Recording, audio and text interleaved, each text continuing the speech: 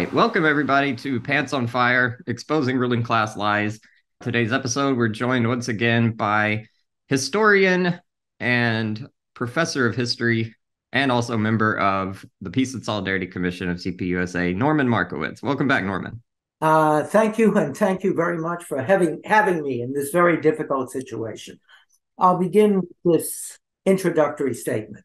Today, the world watches as escalating atrocities characterize the war raging in Gaza.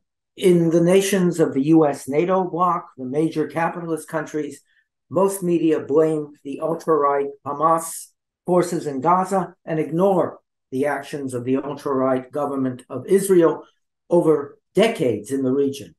Many others, particularly some on the left, but throughout the other areas of the world, condemn Israel alone as a Zionist fascist state and ignore the role not only of Hamas, but of the long history of the conflict and its relationship to both imperialism, the post-World War II Cold War, and in that period, the huge increase of the importance of oil as a natural resources for industrial development. Let me quickly make a short historical analysis of the events, and then I'll take questions from Kyle. First, when World War I ended, Israel and Palestine, including Jordan, became, quote, British colonial mandates, de facto colonies. But by the end of World War II, the British Empire was collapsing. When the region during World War I was part of Germany's ally, the Ottoman Turkish Empire, Britain promised the region to both Jewish settlers to establish a Jewish state and also in other treaties with France to the Arabic population. During the mandate, Britain played both sides against each other and sought to develop the region for its own profit. The Zionist movement from the outset was sharply divided. Left Zionists, which we can go into later in greater detail, militant socialists established socialist-oriented collectives called kibbutzim. In the center, social democrats supported economic and social policies comparable to European social democracy. Their leaders, particularly David Ben-Gurion and his successors, Golda Meir, would emerge as the dominant group among the Jewish settlers and would lead the nation from 1948 to 1977. On the right, a so-called Zionist revisionist movement. It was called revisionist because it challenged what was the center-left majority of the Zionist movement, led by a man named Vladimir Jabotinsky, called for the creation of a Jewish state that would drive out the Arabic population and isolate itself from all nations. It had no sympathy for socialism, no sympathy for the workers' movement. One of its slogans summed up what it was about, two of its slogans, quote, the Gentile is our enemy, and the second slogan, Jewish children, put down your books and pick up your guns. Menachem Begin, the disciple of Jabotinsky, who would die in 1940 in the United States, would lead this movement during the Second World War and afterwards as the political leader of right-wing parties, until he would come to power in 1977, 1978, and eventually, through various alliances with the religious right, would establish over time an aggressive policy of forced settlements in territories under Israeli occupation.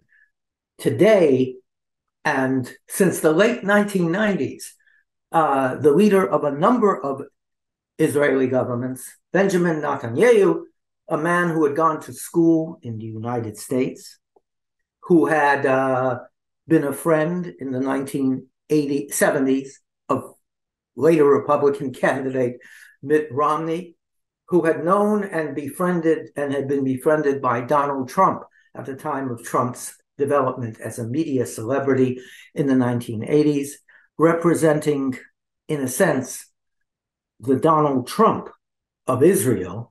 He is to Donald Trump what Menachem Begin, in a sense, was to Ronald Reagan, to make that example or that connection, has actively opposed all agreements to go back to some version of the original United Nations partition of the region into Jewish and Arab Palestinian states, and has been the leading figure in advancing in a more aggressive way the policies that really began after the Six-Day War of 1967 and advanced extensively under Begin, and much more so over the last 2 decades, of Israeli Jewish settlers settling in the territories occupied by the Israeli military and driving out by force Palestinian Arabs. Okay. If you got 1 or 2 more minutes, I'll make a few comments on the Palestinians. A Jewish state was established in 1948, initially, and this is ironic, with the support of the Soviet Union and the US, and in terms of the weapons that it received, not from the US, not from Britain, which had an arms embargo against all sides that objectively helped the Arabic countries, which Britain was privately supporting, but from Czechoslovakia under the leadership of the Communist Party of Czechoslovakia. One of the many ironies, the active opposition of all Arabic countries, still largely under the control of Britain and its successor, the United States. In the 1920s, Britain had brought into power and influence a pan-Arab Muslim nationalist, Amin al-Husseini, who had led Arabs against the British mandate and also against Jewish settlers in 1920, engaging in armed struggle against forces then led by Jabotinsky, and made him Grand Mufti of Jerusalem. He continued to hold this position, and what would happen over and over again in this region, what the CIA would call blowback, in 1936, led armed uprisings against the British settlers and against the British mandate, and also the Jewish settlers. He then fled to what was then French colonial Lebanon. In 1940, representatives of al-Husseini met with the German foreign minister, Joachim von Ribbentrop, and offered his support as World War II was raging to the German and Italian Axis. In 1941, he supported issuing a religious fatwa, an uprising in Iraq against British colonial rule. The purpose of this uprising was to force the British to send more troops to suppress the uprising and thus help the German military commander in North Africa, Erwin Rommel, to defeat the British forces in Egypt and gain control of the Panama Canal. Not the Panama, oh my God, I'm sorry. The Suez Canal. He fled and eventually made his way to Germany, where Hitler appointed him head of all Muslims in occupied Europe. He later served as the titular head of a division of Waffen-SS division of Muslims recruited from Bosnia, which had been part of Yugoslavia, but as Yugoslavia had been split apart by the Germans and their Croatian fascist allies, the Ustasha, now was playing a very different role, and continued his activities. Netanyahu, by the way, created a great crisis in Israeli media when he announced that al-Husseini, which is complete nonsense, had convinced Hitler, he had met with Hitler in 1941, to launch the genocide. That is complete nonsense. And there's massive evidence to support that. What al-Husseini did was to proclaim his commitment to an alliance with the fascist Axis, who both had common enemies, the British Empire, the Jews generally, and the communists. Al-Husseini, after the war, while he would live till the 1970s, no one would capture him. There were calls to assassinate him. This would not be done from a variety of sources, including Israeli sources, because they saw him as an incompetent blowhard and feared that he would be replaced with someone who would be more competent, more significant. Hamas basically continues in its creation in the 1980s with the direct support and funding of Israeli intelligence, what al-Husseini represented. But before, if I still have time, and then I'll take questions, we have to look at a man who is far more important and far more positive than certainly al-Husseini. His name was Yasser Arafat. He was born in Cairo in 1929. As a teenager, he fought in the first Arab-Israeli War. He later, with sympathies that were more pro-socialist or pro-progressive, would organize after the second Arab-Israeli War, in which Israel allied itself with Britain and France in a kind of attempted failed neo-colonial war over the Suez Canal in 1956.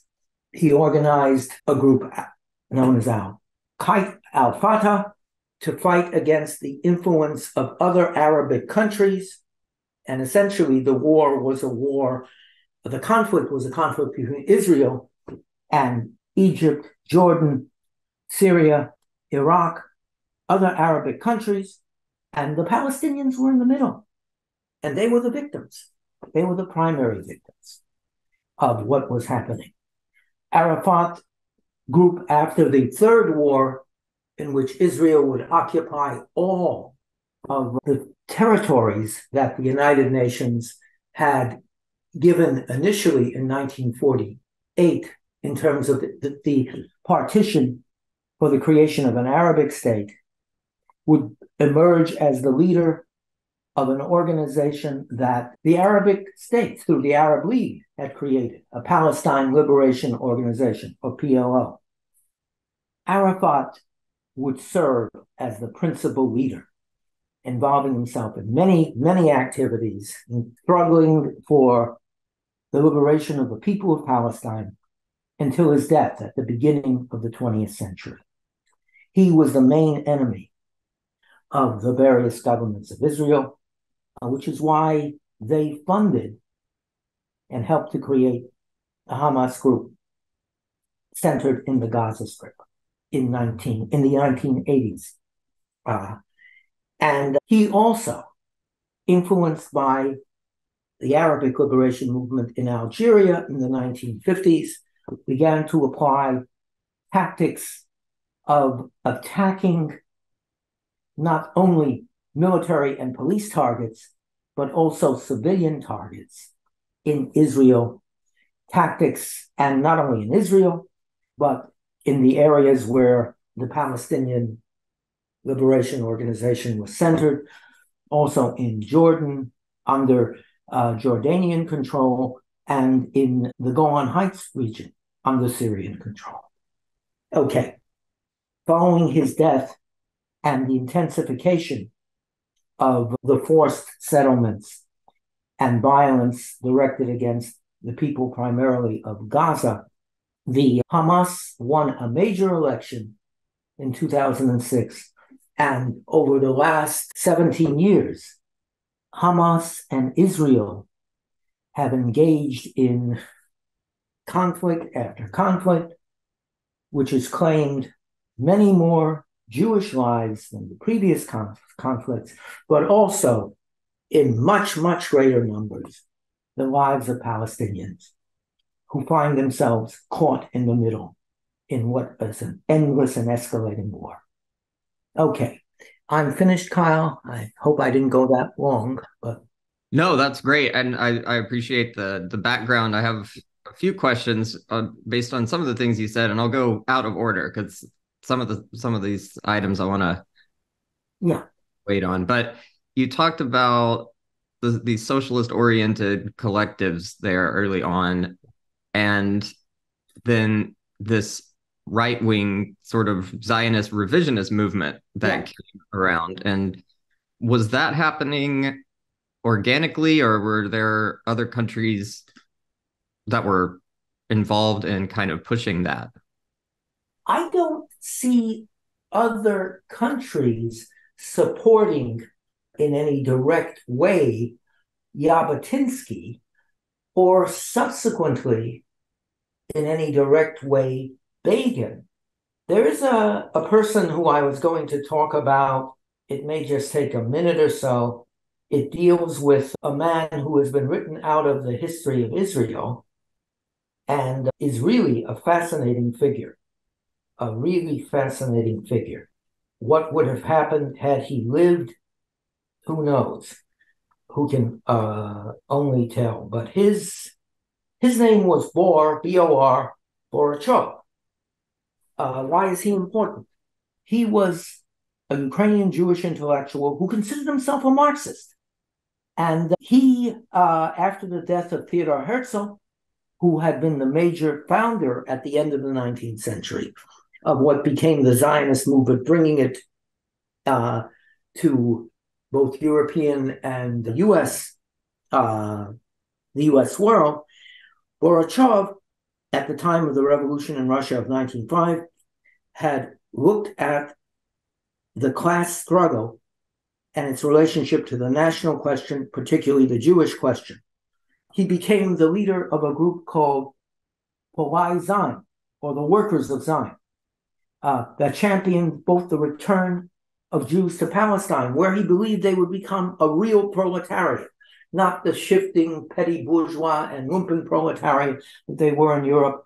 And he also believed that the Jewish workers would unite with the Arab workers to form a revolutionary class that would overthrow the semi-feudal Turkish Empire and move in the direction of establishing a Jewish state.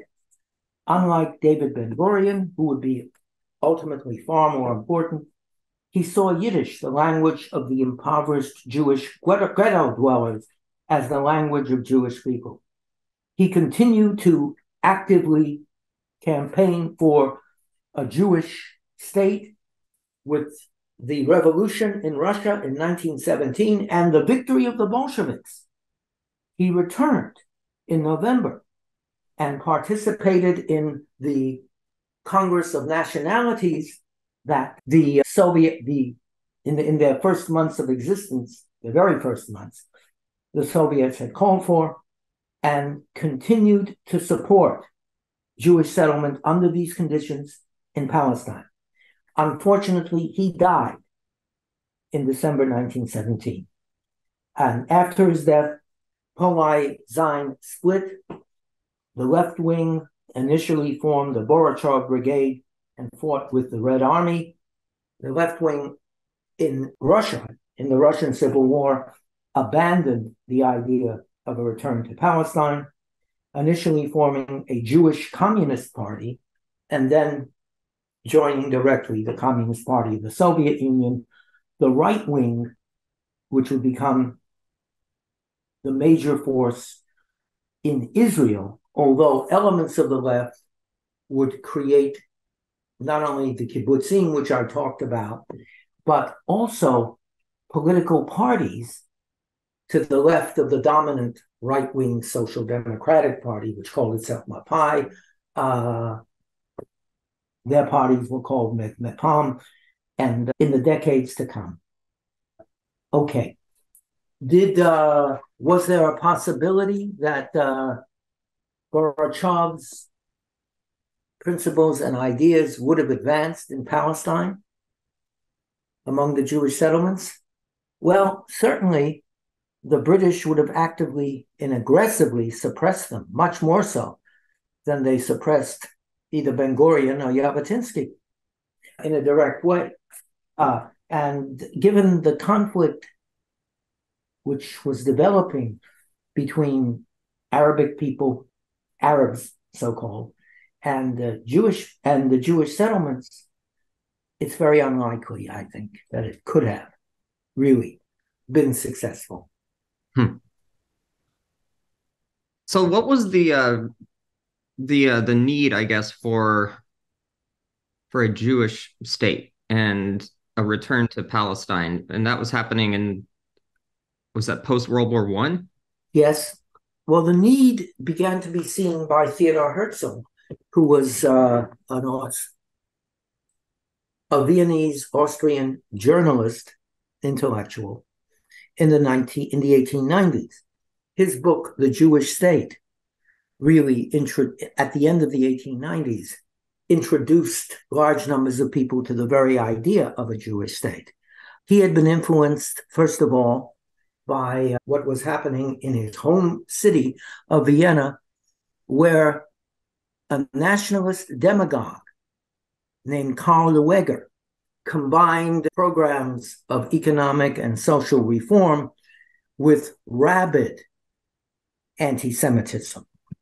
Although he did not attack directly Jews as such in terms of his policies, but his rhetoric incited hatred and violence against Jewish people.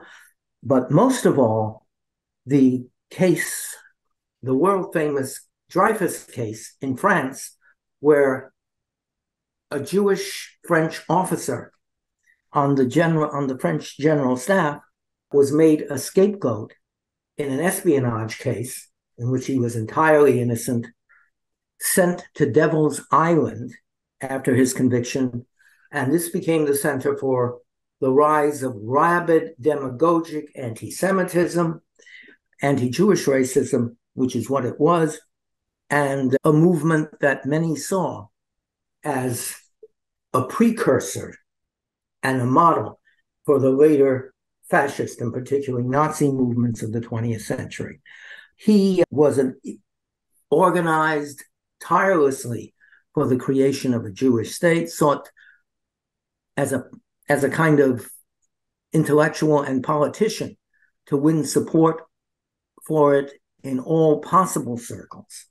And the intensification of anti-Jewish violence and terror, massacres called pogroms, which would grow as monopoly capitalism developed in Europe, as the semi-feudal regimes, particularly of the Tsarist Russian Empire, faced economic and social dislocations as poor people, the way poor people today in Central America, in Mexico, are being forcibly dislocated by being driven off their land, in effect, by contemporary policies of monopoly capitalism, trying to emigrate, trying to flee. The tactic of blaming Jews for this became more and more widespread, leading to more and more atrocities. And it was those atrocities that would influence everyone. It influenced Ben Gurion and actually influenced Jabotinsky, who became involved in the Zionist movement after one of the more notorious of these massacres or pogroms, the Kishinev pogrom of 1903. So this was creating the support, however illogical it was, for the creation of a Jewish state. And where could one create such a state? Initially, Herzl had not committed himself to a return to Palestine, and there were all kinds of schemes to resettle European Jews in areas of Africa, Uganda, for example. But it became clear that if you were to win support for Jewish people for resettlement, as against immigration to countries like the United States, which had free immigration, and European countries where Jews were seeking to immigrate at the time, the former lands of ancient Israel and Judea, where there had not been a Jewish state since the first century of the Christian era, was the only possibility. So then that brings me to, I guess, my next question, which is, what role does religion play in this conflict? Because I mean, it goes back to biblical times, obviously. Yeah. Religion, the issue really is nationalism manipulated by powerful imperialist states. Religion plays a role in that there is a religious component, a significant religious component to both the Zionist movement, and from the beginning, there are religious Zionists called Mizrahi, personal memory. My grandmother, Naomi Dennenberg, who died 3 years before I was born, I later found out, and my family were not, they were poor people, they were not well educated. Living in the Bronx, she was an active religious Zionist who spoke at meetings, and her Hebrew name was Nachma. My Hebrew name is Nachman. I was named for her. But in any case, before the conflicts of the 20th century, both Jews and Muslims, for example, had much, much, much better relations with each other than either one of them had with Christians. Religious anti-Semitism was rooted in centuries of Christian ideology and policy. Why that was true, one can debate. My speculation is that Christianity began as a revolutionary movement inside Judaism, a revolutionary movement that challenged the hierarchy, the rituals of the rabbinical dominated Judaism with rabbinical elites in control. And it became, in the context of the slave tribute Roman Empire, a revolutionary movement that eventually played a role in the collapse of that empire. But what did Christianity become? A religion of church hierarchies, a religion with more extreme rituals than the Judaism that they had rebelled against. So in a sense, I would say, and this is my view, that the failure of Christianity became a major force in not only the Christian churches, particularly the Western Church, known later as the Catholic Church, separating themselves from Judaism in all of its forms, but demonizing Judaism and Jews. I hope that's food for thought. Okay. Yeah, definitely. I mean, and I think that's the role that Christianity played in the anti-Jewish mentality. I mean, we remember some of the stuff that Mel Gibson said in 2004 when his movie came out, The Passion of the Christ. Yeah, because those prejudices live on. And of course, there is clerical fascism, which in Europe was Christian. You could argue that right now there are strong aspects of clerical fascism, Jewish clerical fascism in Israel, the so-called Jewish Defense League, led by a man named Meir Kahane, who apparently had CIA support. His name was Michael Caine in the United States.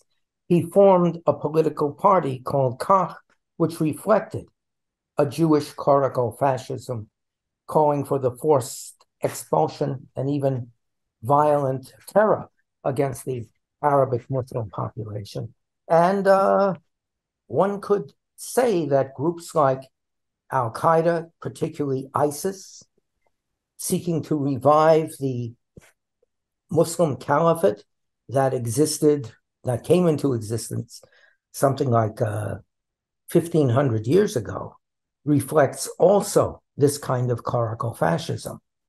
Hamas, in its initial charter, I would say, did reflect clerical fascism also. And so talk about the British mandate a little bit, and that's sort of when I'm assuming oil came into play. And it was, of course, a lot of it was in the Middle East. And so here comes the British Empire. Yeah, here comes the British Empire with a vengeance. They control Iraq, where there is oil. They actually, through the Anglo-Iranian Oil Company later, they control the oil of Iran. And that is to be, with the events that take place in Iran after World War II, the election of a constitutional democratic regime which nationalizes oil under Mohammad Mossadegh. And then in response to that, British intelligence and the US CIA moving in to overthrow Mossadegh and restore, now not as a constitutional monarch, but as a divine right dictatorial monarch, the Shah, and then, of course, splitting up the oil with American oil companies getting a substantial part of the oil, and Kermit Roosevelt, who had been the American organizer of the coup in 1953 against Mossadegh, resigning and becoming a vice president of a major American oil company. This is the history. And of course, later, one of the main reasons why the U.S., after the Arab-Israeli War, the 1967 war, which is a sweeping victory for Israel. They gained control pretty much all of the territories that had been part of the original partition. Israel then becomes the military middleman for U.S. and its allies' interests in the Middle East to protect the oil, because there's nobody left who can do that. In the 50s, Gamal Abdel Nasser had ousted the British-supported king of Egypt and sought to create a secular United Arab Republic by uniting the Arabic nations against Israel. And he had supported in Egyptian guerrilla fighters, Fedayeen, as they were called, against the British, against Israel. When Nasser developed positive relationships with the Soviet Union, the U.S., which had under Eisenhower offered to fund a major dam for Egypt, the Aswan Dam, withdrew its support. In 1956, when Nasser sought to nationalize the Suez Canal, the Social Democratic government of Israel under Ben-Gurion's leadership joined with the British and French governments as a new Arab-Israeli war broke out, and Britain and France sought to take over the Panama Canal from Nasser. It was sabotaged. Out of that, by the way, in spite of all their conflicts with each other, at the height of the Cold War, the Eisenhower administration and the Khrushchev regime government in the Soviet Union came together to force Britain and France out. In a sense, by the late 1950s, the Soviets were supporting various Arab nationalist movements and Nasser's United Arab Republic. And the US and its allies were supporting not so much Israel, but the Jordanians, the Saudis, initially the Iraqis. Then there was a revolution in Iraq, socialist-oriented officers. And then who did the US support? The Ba'ath Party, a pan-Arab nationalist party. And by the 1970s, who had emerged as the leader of that pan-Arab Pan-Arabist Nationalist Party. You know, Saddam Hussein. So what did Saddam Hussein do? He, in a sense, double-crossed his former friends, the U.S., and he sought to nationalize the oil, and he developed a relationship with the Soviet Union. And then what? Well, you had the revolution in Iran, and Saddam Hussein, who saw himself as the Napoleon of the region, so to speak, seeing an opportunity to seize Iranian oil with the support of the Carter and then the Reagan administration, launched a bloody 8-year war against Iran, where he used poison gas and the U.S., with the support of the U.S. in the United Nations. And then when that was over, he was bankrupt economically. He had gotten tons of money from the U.S. allies, Kuwait, Saudi Arabia, etc. He called upon them to forgive their loans. They told him by no means, and he invaded Kuwait for the oil and the money. And then what happened? The first Iraq War. Okay. And then, even though he was finished, what happened? The George Bush the first administration decided not to eliminate his regime because that would greatly strengthen the Iranians. And what then happened, of course, was another 12 years until, in the aftermath of the 9/11 attacks, which themselves were the result of the Al-Qaeda group, which was created with direct US and CIA support in alliance with Pakistan after Afghani communists had gained leadership over Afghanistan in 1978, 1979, when the Al-Qaeda group, after these many conflicts and victories, turned, and the Soviet Union no longer existed, turned their hatred and guns on the West, so-called, which they saw as the center of social decay. And their attacks were now on Christian crusaders, Zionist Jews, and the evil Western nations.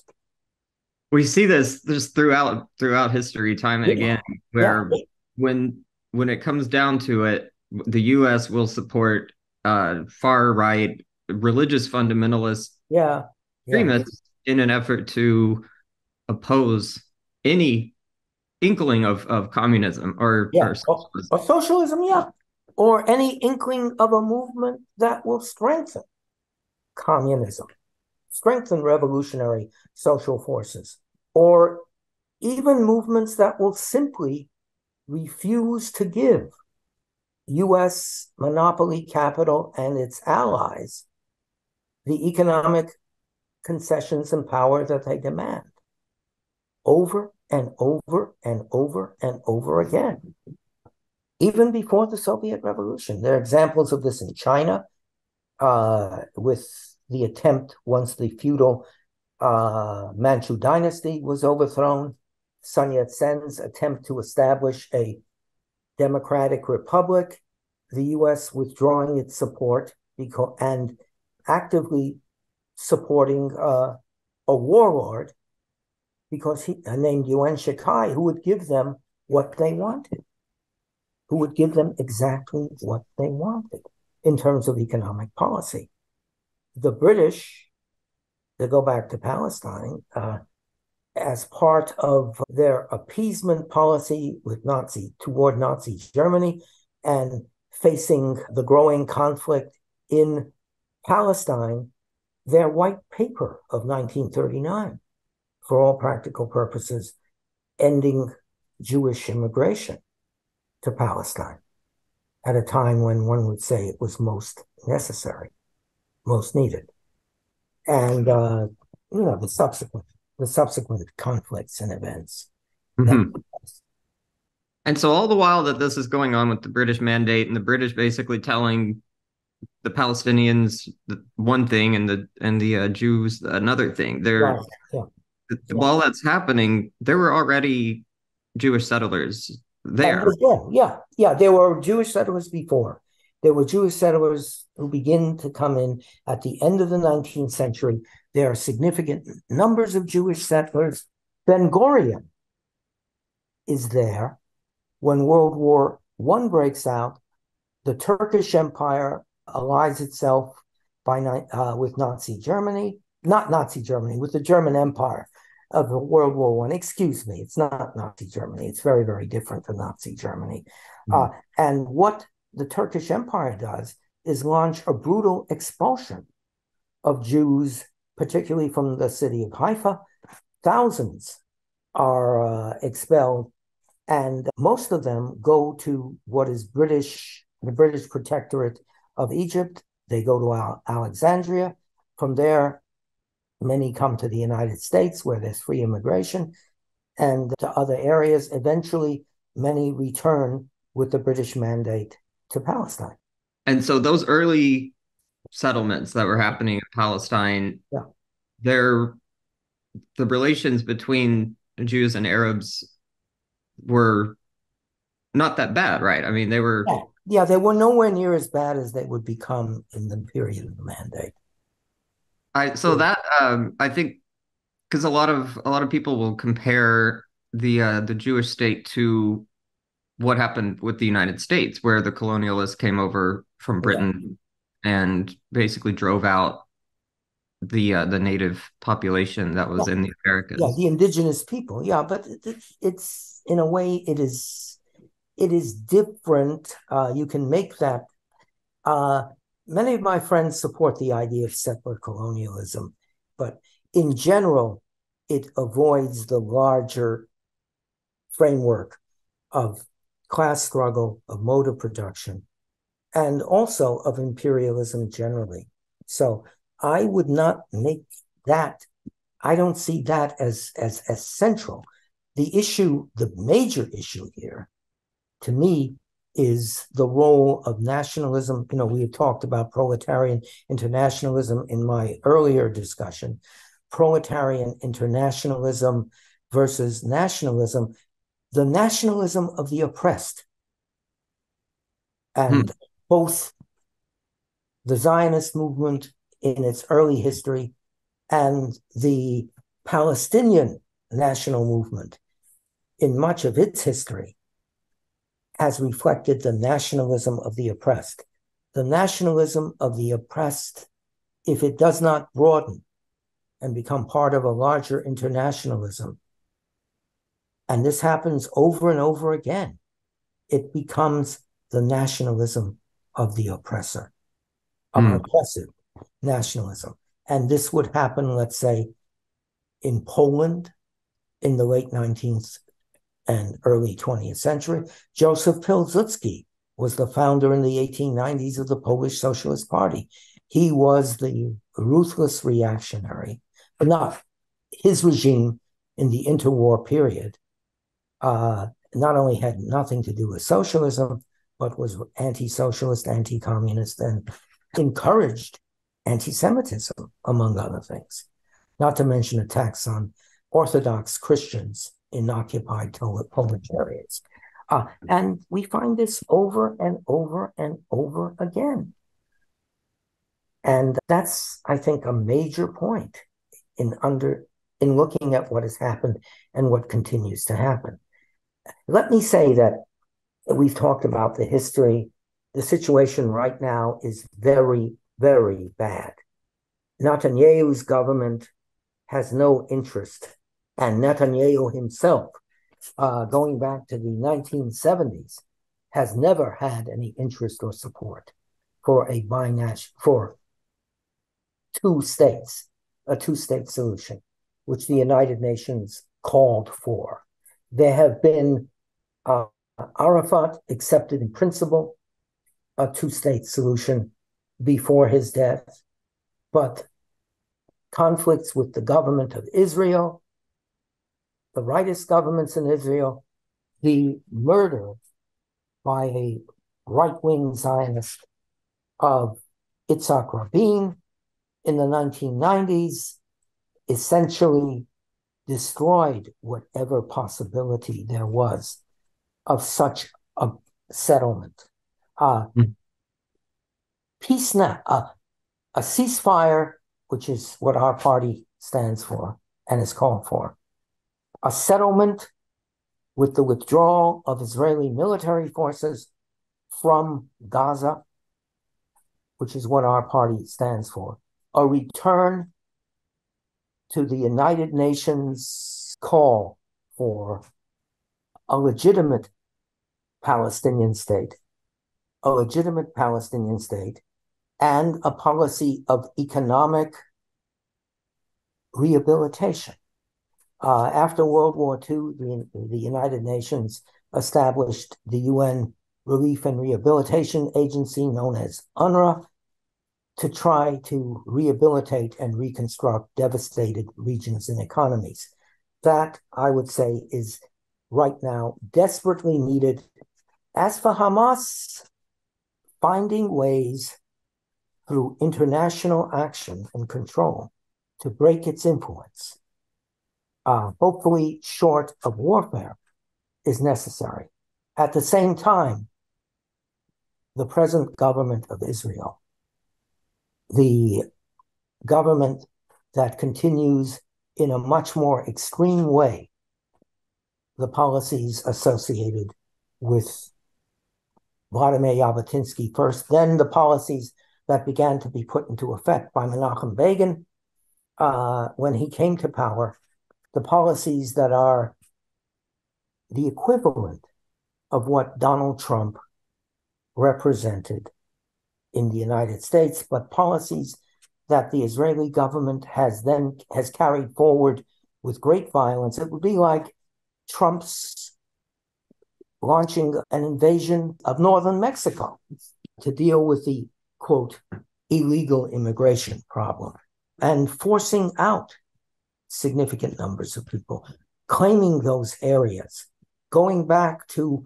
the territorial demands that were put forward in the 1840s to seize areas of much of what is now northern Mexico, going back to that. It would be, and then establishing American settlers to force out Mexicans. It would be similar to that. Okay, I got going in my usual way. I'm sorry. Well, that's, I think, we've talked about the history. We've talked about some of the parts of history that I don't think we hear much about, which is fascinating. And I think one of the things that's interesting is how Netanyahu will talk about Hamas being the enemy, and Hamas is, a terrorist organization, yet he supported Hamas as an alternative to Israel did that. The Israeli intelligence really, really did that. Let me, if I have a second or so, there is an article in the Intercept, a good article, which quotes Israeli intelligence officials. And they use the CIA term blowback. The first is from Brigadier General Yitzhak Segev, the military governor of Gaza under Begin. He later told, actually, the New York Times that, quote, Hamas was initially seen as a counterweight to, quote, the left elements of the Palestine Liberation Organization, led by Yasser Arafat. Arafat also called Hamas a, quote, creature of Israel. General Segev says, quote, the Israeli government gave me a budget to do this. Another former Israeli official who worked in Gaza as the religious official later told the Wall Street Journal, Hamas, to my great regret, his name was Avner Cohen, to my great regret, was Israel's creation. And he later said, quote, even though he warned his higher-ups not to do this in the occupied territories, I suggested that we should focus our ways on trying to break up this monster before reality jumps in our face. And of course, reality did, in a direct way, jump in the face of Israel. And since they had come to power, and now the situation has gotten worse, Israel has sought to, quote, bomb and blockade Hamas out of existence. And these conflicts have produced nearly, now the numbers are escalating like crazy. And Hamas at the same time has killed more Israeli civilians than any other Palestinian group from the inception of the conflicts from 1948 on. And this is a final quote. David Hacham, who was the advisor on Arabic affairs for the Israeli military, who was based in Gaza in the period when this policy began. When I look back at the events, I think we made a mistake. But at the time, nobody thought about the possible results. That is history. Certainly the Americans did not think about the possible results 25 years later when they overthrew Mossadegh and instituted a Shah. The Americans did not think about the possible effects 22 years later when they began their support for the Afghan freedom fighters who became the Taliban and Al-Qaeda later on. And the Israelis in no way considered the consequences of their support for Hamas against the Palestine Liberation Organization and Yasser Arafat. As a historian, does it bother you to see history just repeat over and over again? Well, it's miserably depressing. Karl Marx did write famously that history repeats itself, the first time as tragedy, the second time as farce. And he was talking about Napoleon the Third, the little Napoleon. But history ultimately, while Marx wrote about the dead hand of history, breaking the hopes of generations of people in the present struggling for positive social change, we have to understand and learn. And with the right framework, we can find a way to advance the interests of the working class, people's movements, and socialism. And in this context, an international solution, which we must fight for, beginning with a ceasefire, and then being carried forward in a policy of an internationally supervised creation of a real, not a paper, Palestinian state that would function not only alongside the Jewish state of Israel, but would develop economic and political bonds with that state for regional economic development, is the solution that we must fight for, because the only alternative is more war and the possibility of a much bigger war, one in which Israel, which does have nuclear weapons, which it denies, could lead to catastrophe.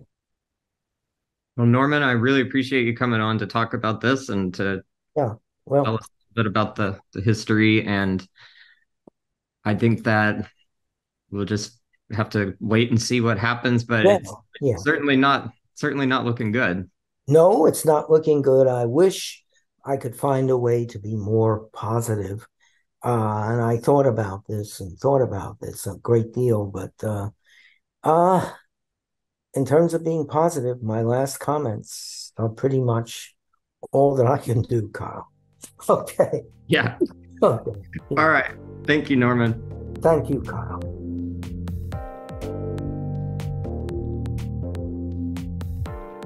Thank you for listening to Pants on Fire, Exposing Ruling Class Lies, the podcast produced by the International Department of CPUSA. Visit our website, cpusa.org, to learn more about the party.